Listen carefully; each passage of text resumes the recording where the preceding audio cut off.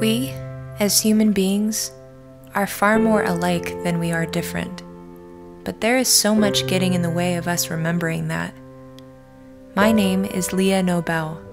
I'm a singer, a songwriter, and the creator of Running in Borrowed Shoes, an album adapted from 100 interviews with real people.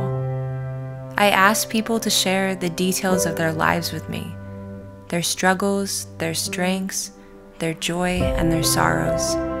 I absorbed their answers, found the common threads, and fused them into a collection of songs, a musical representation of our shared humanness. Maybe you'll recognize yourself in these songs, or maybe they will bring you closer to someone you've never understood. We have so much in common. Let me remind you.